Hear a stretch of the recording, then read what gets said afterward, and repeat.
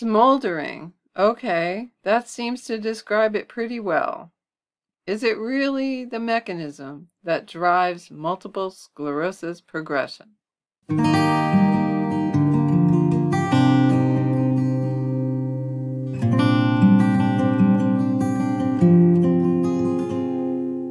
Well, hello and welcome to another episode of You and Me and Multiple Sclerosis.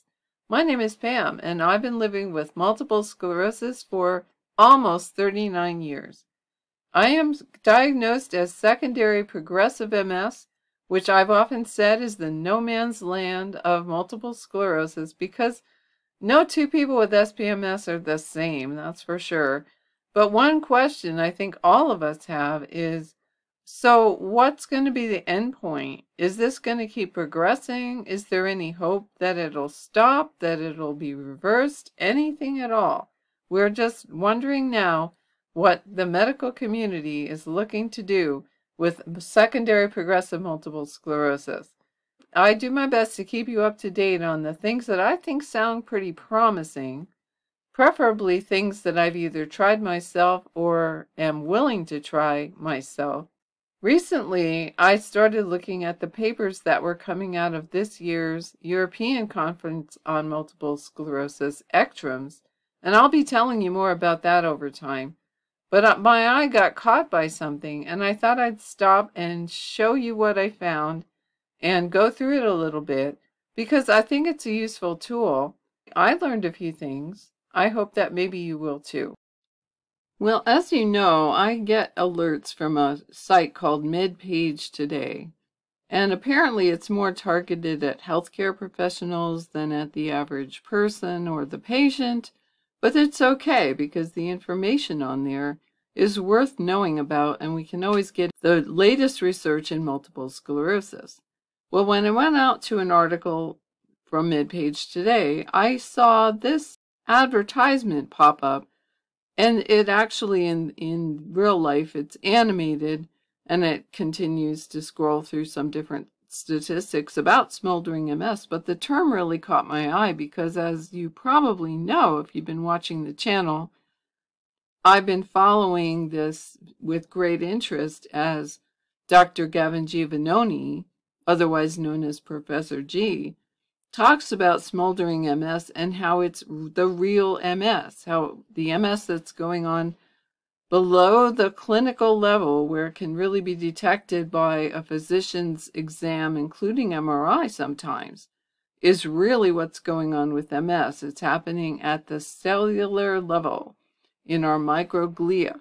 So given that somebody else is using this term, I felt like I really should look into it a little bit and see what they had to say. And when I clicked on it, here was the site that I got, Unraveling Smoldering MS.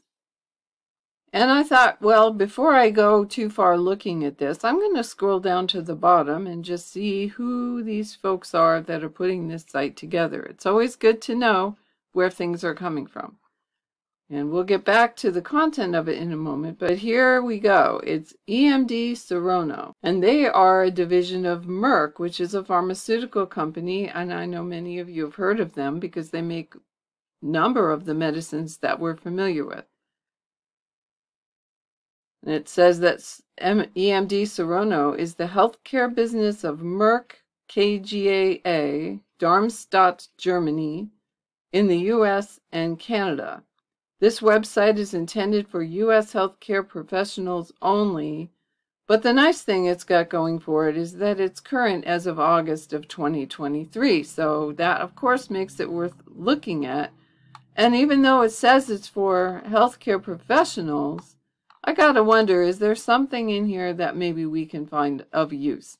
Bear in mind, then, as we're looking through this is the kind of thing that your doctor might look at and see what the current thinking might be with respect to MS and its progression. And they start out by saying reducing relapses and MRI activity is only part of the battle. So smoldering MS is possibly starting to unravel our abilities. And here's the question, of course, for many physicians. I'm sure that patients come in with these questions and doctors try to come up with an answer. Her relapse frequency has reduced, so why are there subtle changes to her abilities? And it goes on to say, when patients gradually experience loss of ability, despite their MS appearing stable, smoldering MS may be to blame. Smoldering MS refers to chronic central nervous system compartmentalized inflammation, in other words, inflammation that's limited to the brain and spinal cord, that leads to subtle accumulation of disability even in the absence of relapses. That's a pretty nice definition. I think Dr. Giovannoni would agree with that. They describe the impact of smoldering MS as follows. Recent evidence indicates disability accumulation is driven by smoldering MS, is prevalent regardless of relapse activity, occurs even in the earliest stages of the disease. And I think this is something that researchers in MS are beginning to understand, that the mechanisms of multiple sclerosis begin to work on our brain and spinal cord sometimes years before there's any clinical manifestation that would make us think we need to go to a doctor. As they say, looking closely at patients with relapsing MS over time reveals that many experience slow but persistent worsening of day-to-day functions and abilities, a range of symptoms that include the following, and these are ones that most of us are very familiar with: brain fog, fatigue, diminished fine motor skills, bowel and bladder issues, and gait abnormalities. And I am not sure about the first one because, sometimes you're the last one to know if you've got brain fog. But all those other ones, I would definitely say, are part of my daily life and annoying at that, at least. Annoying, limiting, many other things could be said about them. But yes, so these are all characteristic of the results of having MS that is progressing. This worsening can occur, they say, independent of relapses or new lesions. If left unchecked, a patient's disability may continue to accumulate. A deeper understanding of smoldering MS could provide clinical insights into the bigger picture of long-term disability accumulation and the underlying biology of MS itself. And then they invite you to go on and explore the evolving paradigm of smoldering multiple sclerosis. And they say that more and more experts are acknowledging that smoldering disease is a major challenge for patients with relapsing MS. And of course, when they say, hear what your peers are saying, look who they quote. Professor G himself.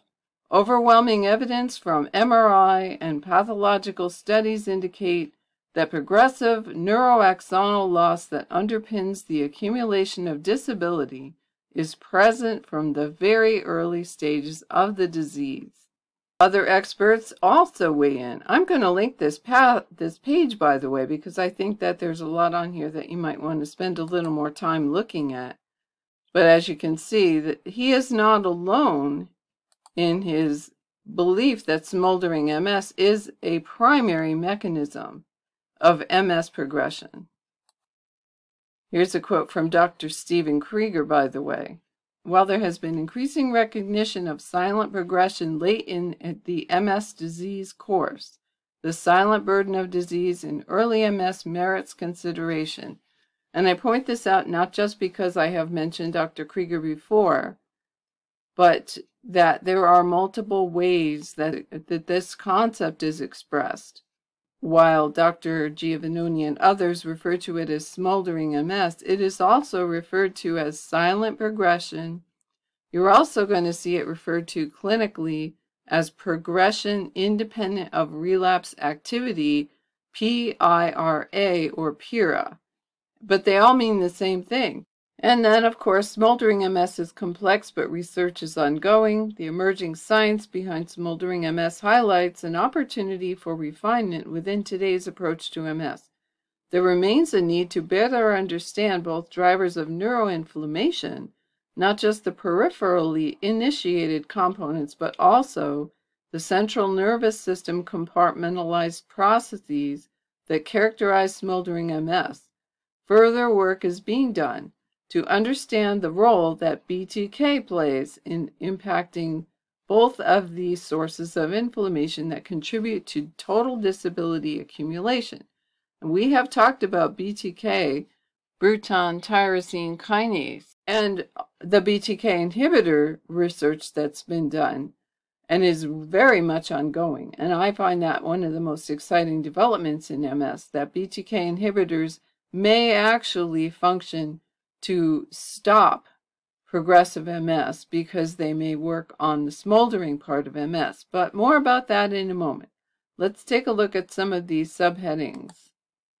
Smoldering MS and the bigger picture of total disability. It says our previous understanding of disability accumulation in MS was primarily viewed through the lens of relapses and visible T1 or T2 lesions on MRI scans, a consequence of inflammation triggered by B and T cells from the periphery infiltrating into the CNS. This is an important thing to realize, that when you go in and you have an MRI and they see lesions on your brain, those are not the cause of MS. The lesions do not cause MS. The lesions are the result of the inflammation that is the driver of MS and MS progression. So just because we see the results of something, it's sort of like seeing a tree blown over by the wind. The wind caused the tree to blow over, though you do not actually see the wind. I think that may be a little bit of a stretch on the analogy, but it's the best I can do off the top of my head. They say the traditional sequential MS paradigm is the following. First, a period of intermittent peripherally initiated focal inflammation, followed by a period of rapid progressive diffuse neurodegeneration and disability accumulation. So that's pretty standard. That's how we've come to understand the course of most cases of multiple sclerosis. And here's the graph of that. Stage 1 and stage 2. I think you've seen this before. I've shown it in other videos that in the beginning, in stage 1, when you're in the relapsing phase, you have exacerbations followed by recovery. And at first, as you see that first one on the far left, you recover to pretty much the state that you were in before. But over time, those relapses have additive damage. When you get to stage 2, and you could debate on the slope of that line, but that's your progressive MS. So at that point, the progression that you have is not in the form of relapses and remissions, but continual progression without substantial recovery in between. And of course, your slope may be pretty gentle, like mine tends to be, or it could be even more severe than what's shown there. But the point is that you're no longer in the stage where you get new symptoms and then you recover, and there's not a lot of difference between your new state and your baseline, at least not at first. But here's the emerging paradigm. Both kinds of MS, both the RAW and smoldering induced progression independent of relapse activity, start early. It says evidence increasingly shows that gradual neurodegeneration can be present from the start. This is because despite experiencing fewer relapses and reduced MRI activity, patients on current MS treatments continue to accrue disability. So the treatments that we are on do not stop the disease, even though it may feel in some cases like the treatments are working, quote unquote.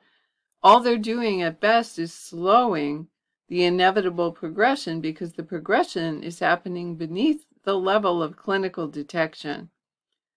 So they say that in this emerging paradigm, MS, chronic inflammation within the central nervous system, leads to progression independent of relapse activity. This process is believed to both start early and persist throughout the disease course. In contrast, the stepwise relapse-associated worsening, or RAW, which is driven by acute inflammation, begins early but wanes over time.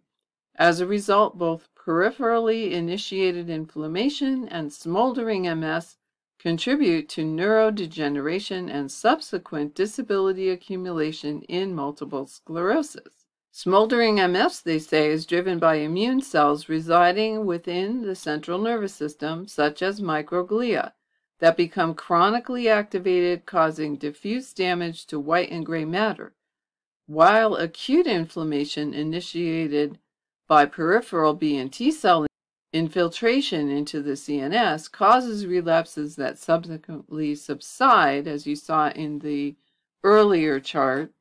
CNS compartmentalized inflammation can continue to smolder. Can, and I would say almost always does. And they go on to talk about what they call the emerging concurrent paradigms. Both smoldering MS-induced PIRA and RAW drive total disability accumulation from the start. And as they show here in the diagram, let's see if this video will play for us. Yep, so here we are in early MS with the relapses and the remissions. But then we move on. Over time, there's more progression. Even when we go into quote-unquote remission, our baseline is not the same as it was before. And what they're showing here is what the treatments could do. So the treatments can slow the progression and reduce the number of relapses, but they're not stopping it. They're not stopping it. It's continuing on. And by late MS, you may have accumulated substantial disability. Total disability progression, they say, the loss of patient abilities, is the combined result of both RAW and smoldering MS-induced PRIA that may occur across the continuum of relapsing MS, even for patients on treatment. The impact of progression independent of relapse activity can affect many aspects of patients' lives, and it occurs from the earliest stages of the disease. It can affect cognition. Cognitive impairment can present before typical clinical symptoms of MS. In other words, walking difficulties or numbness and tingling appear, contributing to loss of employment, accidents, impairment of daily functions, and loss of social contacts. Fatigue, of course. Fatigue is experienced by over 75% of patients with MS. The impact of accumulating fatigue on quality of life can sometimes exceed that associated with other causes of disability, and I guess I would tend to agree on that. If most of us had to say what is the most troubling MS symptom, what is the one that limits our quality of life and our ability to function as we wish we could, fatigue has got to be one or two, right? Number one or number two. And subtle motor function. Patients with no disability according to conventional measures, in other words, they might have an EDSS score of 0, may still exhibit neurological deficits such as compromised balance, coordination, and dexterity. And in my early stages of having MS, I would agree that that's pretty much how it would have been. I would have felt like during my remissions, I went back to 0, but I don't think that was really true. I don't think I trusted my balance. I was not as coordinated, though I have never been a great one for that. And certainly dexterity has not been my strong suit as the disease has progressed. I used to play jacks a lot because that was a big thing back then. I don't think I could do it now. I bought some jacks and I've been afraid to try that because I just don't think I would have the dexterity or even the ability to deal with a bouncing ball and picking up jacks at the same time. But it would be curious. Maybe I'll get brave and try it. Instead of going on to the case studies, let's just scroll down here real quick. I want to show you the references because some of these names are people we've talked about before, particularly number 3, Gavin Giovannoni. I almost don't think you can talk about smoldering MS without talking about Professor G. And so I will link some of the videos I've made about his work down below. Definitely check it out because unlike some MS research that perhaps for a season was the big news in MS, his has stood the test of time, and I think people are using his earlier work to build on what they are looking at now, what kinds of clinical trials are being done, and the research agenda for the future of MS. Now, if we click on pathophysiology, this may be the part that's more technical. I've been impressed so far that this website, although targeted at healthcare professionals, has not been particularly over our heads. I hope you're finding that to be the case as well. And they say that increasing evidence suggests that inflammation in MS is initiated both by peripheral immune cells and CNS resident immune cells. Primarily targeting peripheral immune cells may allow chronic neuroinflammation driven predominantly by CNS resident immune cells to persist. So if we treat the symptoms, we're not treating the cause. And here again, you see Professor G is reference number 4. And number 6, as you can see here, is someone else we've talked about recently, Dr. Stephen Hauser, whose memoir I've been reading right now, and I am not through it yet. But very interesting that these names keep reappearing. Here's a section on focusing on microglia in the CNS. It says early in the course of MS, microglia, which account for 5% to 20% of the total glial cell population in the brain, begin to switch from a homeostatic or resting to a pathogenic or activated phenotype, contributing to the initiation of smoldering MS. So the conversion of these microglia seems to be at the root of this. And here is a graphical depiction of what they just said. So the homeostatic one, the homeostatic glial cell is involved in neuroprotection, in myelin repair, and in anti-inflammatory function. So these microglial cells are very important to our continuing health. But when they turn pathogenic, as you see over here on the right, it's characterized by inhibition of remyelination, increased demyelination, chronic neuroinflammation, disruptive network connectivity, which means, of course, our networks are disruptive and all of a sudden our nerve signals aren't working like they used to.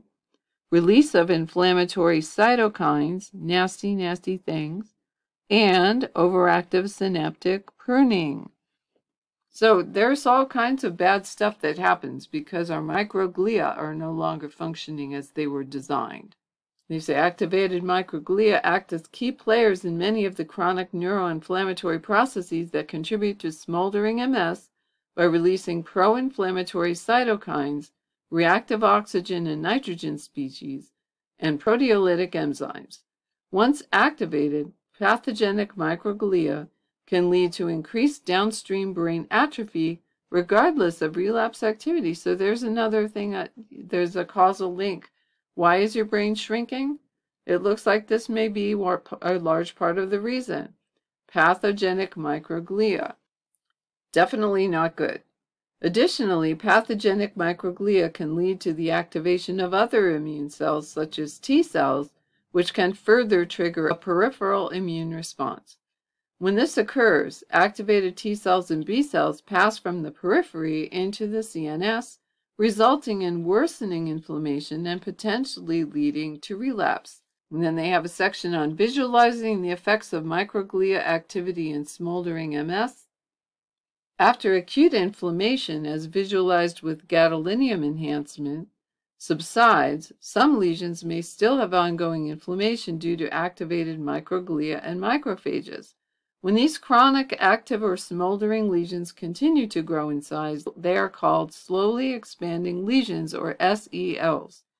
We're going to see that acronym periodically in this presentation, so you might want to make a note of that. Slowly expanding lesions. If these lesions have activated microglia and macrophages that are enriched with iron that can be detected on MRI, they are called paramagnetic rim lesions. PRLs, and those would be the rim of it starts as a white spot, and even when it becomes a black hole in your brain, that rim may still very well have these active macrophages. And we've covered this sort of, we're not going to continue on with that. Down here they talk about, in graphical form, the impact of chronic active lesions. And bear in mind, I'm not really sure why they have a line going between all these things, because they're not showing it as progression from the one on the left to the one on the right. I think these are just things that could happen. So on the left, we talk about long-term disease progression in patients with relapsing MS, disability worsening, cognitive impairment, brain atrophy, and secondary progressive conversion. So while a person might not go through all these different phases, I guess this is sort of intended to show that somehow in some series of steps and phases, you go from relapsing MS to progressive MS. And this is one way that that might look. But there are other ways, of course. I'm a good example of that because I know that I've had brain atrophy at a very young age. I started with that. But as far as the cognitive decline, that has not been a compelling symptom for me over time. And then they talk about an evolving clinical approach to monitoring neuroinflammation. As our understanding of the biological mechanisms behind MS progression has evolved, more methods than ever before have become available to track if and how inflammation is occurring. And it says that both kinds of inflammation impact multiple biological mechanisms that underlie disability accumulation. There, by clicking on it, I got it a little more visible for us. And this is a useful diagram because it shows the acute lesion up there in the top left that you can see with gadolinium enhancement on your MRI. But then you have the slowly expanding lesions, and you can find that on standard and advanced imaging. The activated microglia can be seen in a PET scan, apparently. The acute axonal damage and demyelination and remyelination can be detected with blood and cerebral spinal fluid neurofilament light source advanced imaging. So you may have had that done, you may not. It's something you might want to ask your doctor about. It might be something, depending on your stage of MS, that might be a useful thing for you to know. And then meningeal inflammation. Remember, the meninges are the layers of tissue that encase the brain, that surround the brain. And again, with advanced imaging, some of that could be seen. So this is a useful diagram, and it gives you some of the idea of both the kinds of inflammation and what clinical techniques are used to discover whether or not you have that.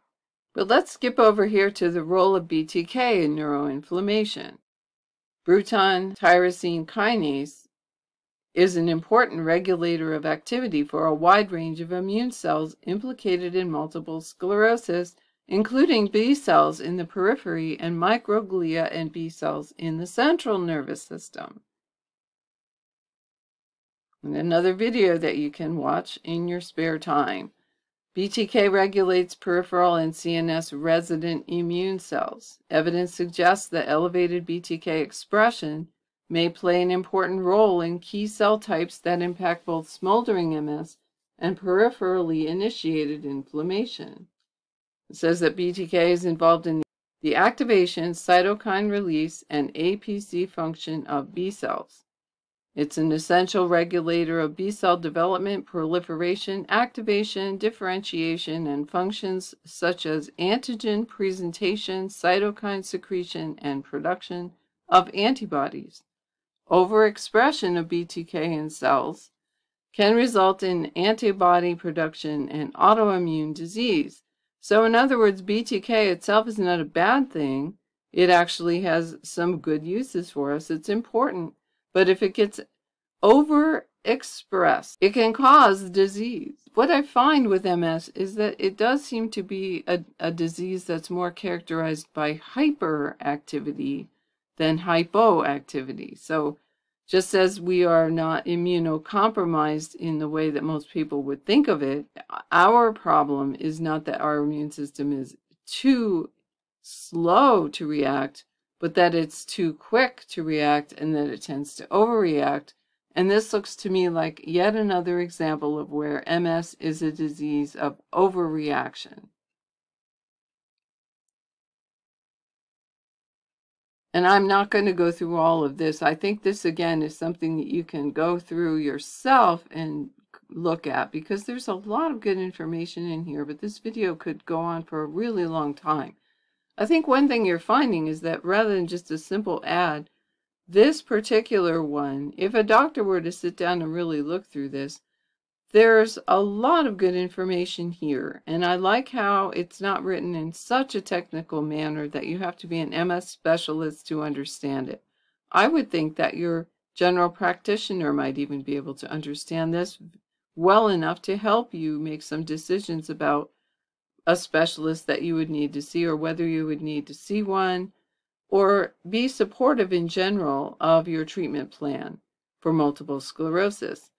Says that BTK signaling impacts immune cells that drive both the peripherally initiated and the central nervous system compartmentalized smoldering MS sources of neuroinflammation responsible for neurodegeneration and disability progression due to or independent of relapse activity.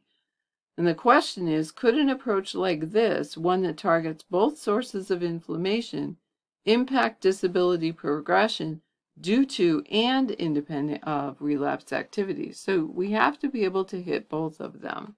The final section is assessing smoldering MS, using patient-reported outcomes, PROs, and other metrics to assess smoldering MS and progression independent of relapse activity. Unlike with relapses, recognizing the clinical impact of smoldering MS may require a closer look. Taking the time to closely observe a patient's daily life can give a clearer picture of the impact of PIRA.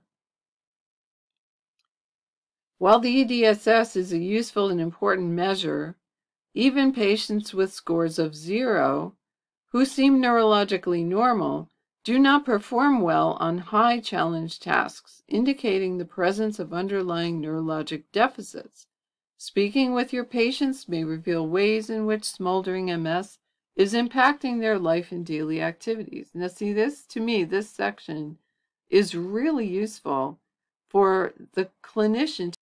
Listening to your patients is always a good idea, but here's kind of a framework for doing that.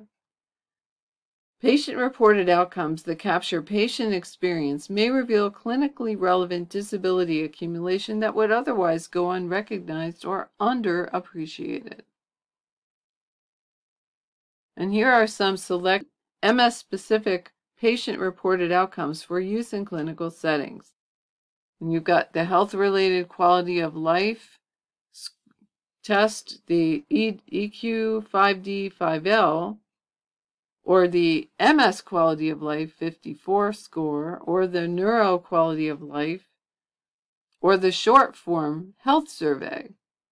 For physical function, you've got the patient-determined disease steps, the PROMIS Physical Function MSSF-15 Patient-Reported Outcomes Measurement Information Systems, Physical Function MS short form.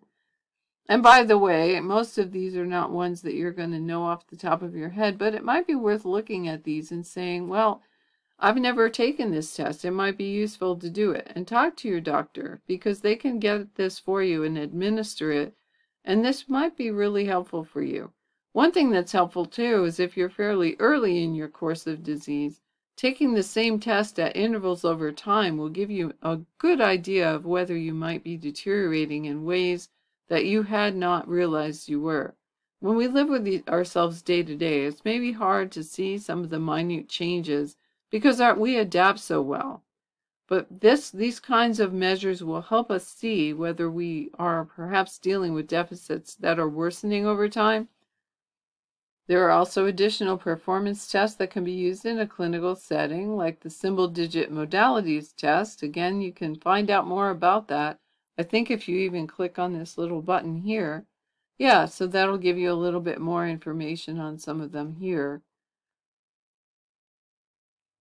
I'm not going to go through this because I have a feeling this is going to be overload if I go on too long about it, but it's useful stuff to know. And this is a good site, I think, to refer to because it does have a lot of good information in it and good links to things. Now, I like this part.